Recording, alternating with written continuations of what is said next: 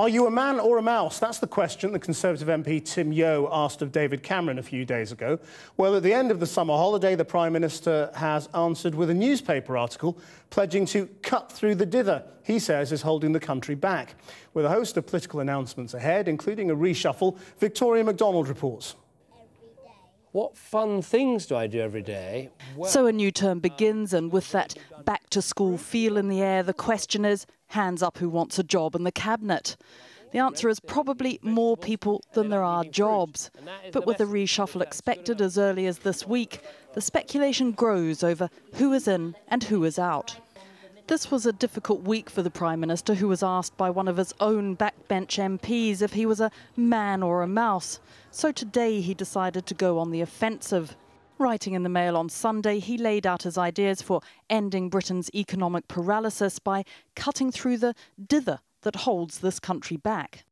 So under 5 headings, there's planning, that's slashing red tape; housing, getting first-time buyers onto the ladder; infrastructure such as road building; employment, new measures to boost jobs growth; and schools, we're told to expect a surge in free schools. The Chancellor, who is expected to survive the reshuffle, said today this would deliver a boost to the flagging economy.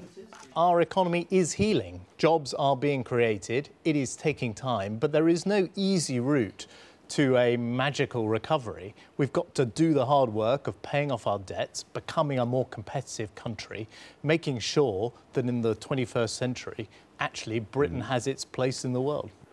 The thorny issue of a third runway at Heathrow was also raised with Mr Osborne. He said all options were being considered. And there will be concern too in these proposals over planning deregulation, which critics will see as threatening greenbelt land. Labour's response today, though, was to say the government was running out of ideas. What we needed him to do today was to announce that he was going to change course on his central strategy. Instead, what we've seen is more instability, more indecision and delay over a range of policies from planning through to aviation coming through from his messages. But this was as much Mr Cameron and the Chancellor setting the stage for the party conference next month, when grassroots Tories will want reassurance that there is a plan, not least for turning around the economy. And Victoria is with me now. So is he starting to do enough to calm all the Cameron criticism? Well, there is a feel at the moment of real mid-term blues. We're halfway through. There's another couple of years to the general election, and I think the grassroots Tories really do want to know that the government does have some ideas to get them through. Of course, the problem too is the economy and the growing unpopularity of George Osborne, the Chancellor. He was actually asked on the Andrew Marr show if he minded being so unpopular. He said, of course, he didn't come into politics to be popular.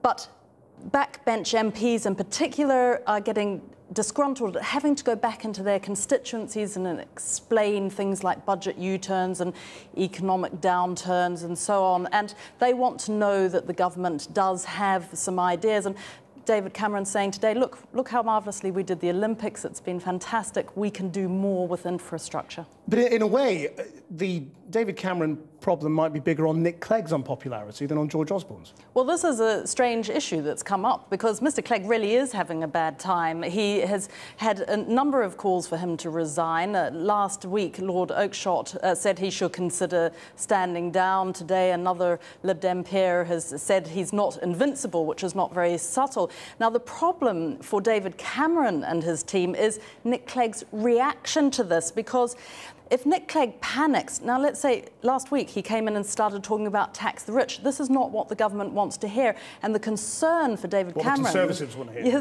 the Conservatives don't want to hear. And the concern is that this is Nick Clegg panicking a bit, and they really want him to stay at the helm because they see that as the best way of keeping the coalition together. Thanks, Victoria.